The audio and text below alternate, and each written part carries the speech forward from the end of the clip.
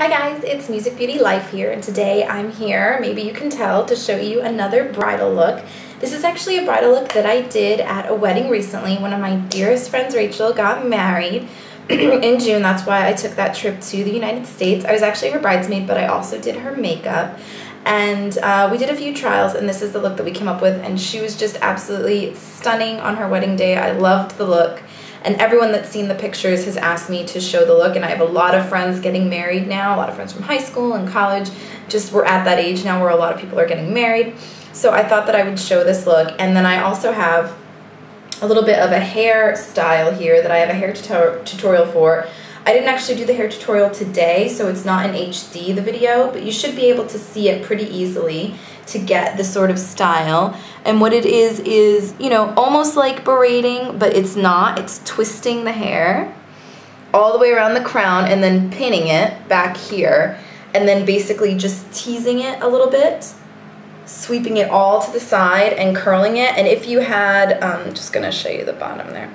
And if you had longer hair, or if you wanted to put, I have to fix that now, or if you wanted to put extensions in, I think this would be really prettier, a lot prettier with a fuller sort of bunch of hair.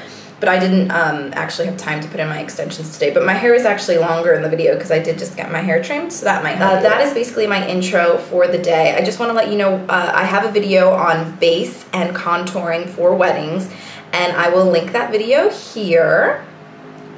And on my face, I just have basically what I have in that same video, except I used my Avon Minerals Powder Foundation because I used a loose powder foundation when I did Rachel's makeup. So I'm just going to go ahead and get started on the eyes. And of course, you want to start first with Shadow Insurance or any sort of eyeshadow primer base. I should also say that my eyebrows have also been filled in, and you definitely want to make sure to fill in your eyebrows after you do your foundation, because a lot of times you apply a little bit heavier foundation on your wedding day or on special occasions, and I can't tell you how many times I've seen people in their photographs with sort of invisible brows that have been muted out by their foundation, and it looks really weird, first of all, and you can tell that it's foundation. It almost makes their foundation look cakey and not natural. So I'll be right back with the one eye finish. Okay, so I have started applying my base color, and my base color is just Dazzle Light by MAC. This is what the color looks like. I've hit pan a while ago. Just really want to pack it on the lid and then kind of blend it out everywhere else. Next, I'm going to be using this MAC palette. It's from the Tartan collection. And let's see, I think the color is called Crown and Scepter, it's called. It's this color here, Crown and Scepter. It's a really beautiful coppery bronze. It's got a touch of pink tone in it, but you can really use any bronze color that you like. It doesn't really matter what the bronze color is, but this one really works beautifully for brown eyes. I'm sorry, for blue eyes. It works beautifully. Well, it looks nice on brown eyes as well, but it really makes blue eyes pop because it has that sort of pink tone that really makes the blue pop. So this color looked absolutely stunning on her. We tried a couple of other brown colors, and this color really made a big difference for her eye color. So I would say if you really like this palette, but you're not able to find it because they no longer carry it, you can actually find it at All Cosmetics Wholesale. I just went there the other day, and they did still have it in stock. So you can see I'm using this contour brush that has a nice angle to it. Let's see if that's gonna... You see it has a nice angle to it. So I'm just going to use this to kind of pat the color into place. And what we want to do is get it in the outer half of the eye, outer third of the eye, and then just build it up just slightly in the outer corner so that it's tapered. And again, we're just applying the color here. Now we're going to get it inside the crease as well. Just going to reapply one little dab. And then you want to get it in the corner of the eye as well. Now you can see that it's much stronger right now than it is on the other eye, but we're going to blend it out profusely. So now I'm just going to take what's become my favorite blending brush, which is the Sephora double-ended brush. Looks like this. You see me use it all the time. Now we're just going to gently feather out and blend this beautiful color into the eye. And this color really would look good on pretty much any eye color. I think it would look beautiful with green eyes as well. It's just that it has an especially beautiful impact on blue eyes. Just want to be clear with that. So you can see we're just sort of blending this out, really making sure. Blending is key on your big day. You really want it to be just a very professional, beautiful job. And you can do this. You can totally do your makeup for your wedding day. So now we're just going to go right back into our base shade, which was the MAC Dazzle Light, or whatever sort of shimmery color you like. And we're just going to really pack it on the lid here so that we get a nice bright pop. Very important. And now just on a small brush like this one, I'm going to dip into the MAC Carbon, which is just a matte black shade, and I'm just going to gently tap it into the eye, just into the contour area, nowhere else, not even into the corner. So I'm just going to show you like that, and then just go right back over it with that blending brush. And this is just going to darken it up a little bit and give it a little bit more of a contour and a little bit more of a depth for your eye. Now, the next step is liner, and the liner that I actually used on Rachel for her special day was the Aqua Black in the Makeup Forever, which looks like this. It's just, you can see mine's pulled away from the sides, but it still works great. So this is just a very waterproof liner, and I used it on a bent liner brush, and then also a MAC 264, I think it is. 266, sorry, 266. I used a combination of these two brushes to get that on her lash line and in between her lash line. And then I also used a little bit of just a matte black shadow with a little bit of mixing medium or Studio Fix, you know, Mist and Fix, whatever, or even water as well, to just kind of go over it and make sure the line was really, really smooth and really, really, really dark. Today I'm going to skip using the Makeup Forever Aqua Liner, but what you would do is put your basic line with this so that it's waterproof, and then you would basically set it with a black powder that you could wet if you were trying to get a deeper, smoother line. But today I'm just going to use a little bit of Mist and Fix, which is by Makeup Forever. And I'm just going to use a little bit of that, spray it on my work surface here, and wet my angled brush, and just apply it to a black shadow. And I'm just going to line my eyes this way because this is a bit easier for me to remove later.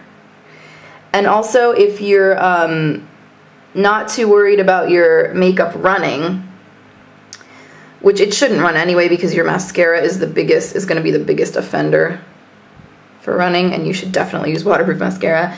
You can use this if you have trouble lining, because using a pencil brush, an angled brush like this and powder is actually a lot easier than using a gel liner. So if you have a very unsteady hand with gel liners, this will work great. I'm just going to take a concealer brush. This is just a regular concealer brush, and I'm taking it in that beautiful coppery shade again, and you really want to pack it on the concealer brush. And now we're just going to line the bottom lid. I'm sorry, the bottom lid. That's what I meant to say. And this is going to really make your blue eyes pop if you have blue eyes or if you have green eyes. As for me, you can see that it really brings out the green in my eyes almost instantly. Now there's just one more step, and that's taking your angled liner brush with the black color that it has on it already. And we are just going to wiggle into our lash line just barely. You don't want it to look like a line. And this is basically going to make our eyes and our lashes look really thick in the corner, which is going to be really pretty. It's going to be like basically applying a little tiny set of false lashes in the corner, which is going to be... So it makes a big difference. You can see it makes those lashes look nice and thick and lustrous in the bottom. And then the next step is just to apply a small amount of fake lashes. And what I have here is just a corner set, which is basically, you can buy these sets by themselves. They're just flare lashes. But what I do is actually just cut lashes myself. So you would just apply them the regular way that you would apply lashes. These ones I've used before. And you would just basically apply them to the bottom half of your eye. And this works really, really great for bridal looks because it doesn't feel as uncomfortable, first of all, as lashes can be if you're not used to wearing them. And second of all, it has a really dramatic effect, but it's not like a full lash effect, which sometimes can look a little bit fake. So I love using this technique for brides, but you can also use individual lashes and just pop them wherever you need them. But I think this is, it just has a nice way of making your look really glam. So just to show you, here's with mascara and the corner lashes, and then without. So you can see there's quite a big difference with those extra lashes in the corner. And you can see they look very natural. So I'm just gonna pop these lashes on and I'll be right back to show you. Once you get your mascara applied to your bottom lashes as well, you can go ahead and pop a black liner into your waterline.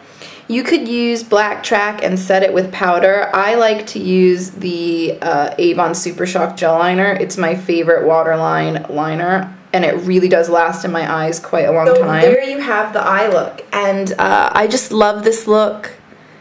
It's really pretty and simple, but it has so much glamour and beauty to it. There are just a couple more steps to the entire makeup look, and I'm going to show you those next. So to get Rachel's beautiful glow for your wedding day, you're just going to need a few products, and this is the Smashbox Fusion Soft Lights and Intermix, and this is the blush that we used for her because I really wanted to give her a nice rosy glow. So we're just going to take Intermix and swirl it into the cap to make sure that all the colors are mixed together, and then just apply to the apples of the cheeks.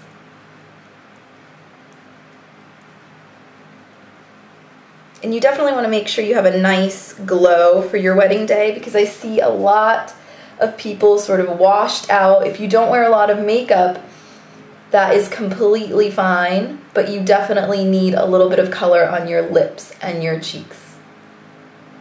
You don't want to go too neutral because you want to look very fresh. And I think this blush does a wonderful job of making you look fresh without being too pink. Just a really nice, natural, warm glow.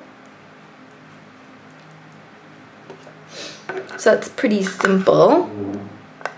And then I also use this cool Smashbox Gold Mine Face and Body Palette. I just used this powder as her highlight. It's a nice gold powder. So I just applied a little bit of this to the tops of her cheekbones. That's the cheeks completely done, and the lips could not be easier. It's just Makeup Forever's Aqua Lip in 1C.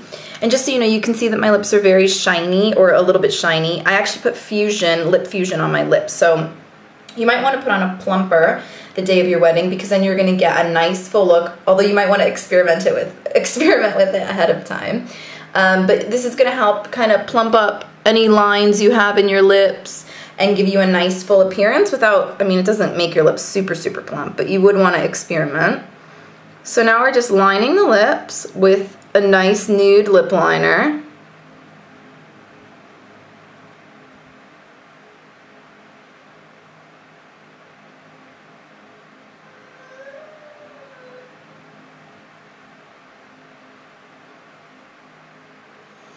And then we're going to do what you see me do in a lot of videos, cheat the lines.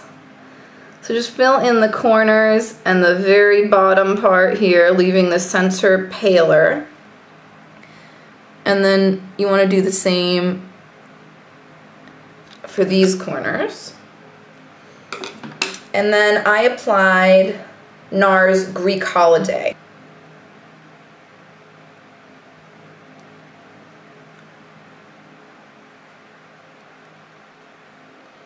Now, if you are tan like me, you might need a little bit more color than this on your lips. Rachel has this very beautiful sort of ivory skin tone, so this color was quite bright for her, but I can see right now in the camera feedback this might be a little bit too pale if you're tan or medium skin toned, in which case you might just want to add a little pop of color. My all-time favorite lipstick color for brides is this beautiful, let's see what it's called. It's this Maybelline Superstay in 240, shade 240. And this is really beautiful as well if you're a bit of a darker skin tone. And that would still look great with this look. So if you wanted to take this look one tiny step forward, you can take the gold gloss that's right in the same Gold Mine palette and just tap it on your bottom lip and tap it right in the center of your top lip. Blend that out a little bit so you get a nice highlight on your lip. And this is the final bridal look, guys. I really hope you've enjoyed this video, and I hope that if you choose to use this look for your wedding that you'll let me know, tag a video, maybe do a slideshow of your wedding pictures. We'd all really love to see it. I just want to say thanks so much for all your support, guys, for subbing and watching, and I hope you guys are having a great summer so far. And I'll see you guys very soon. Happy weddings. Bye-bye.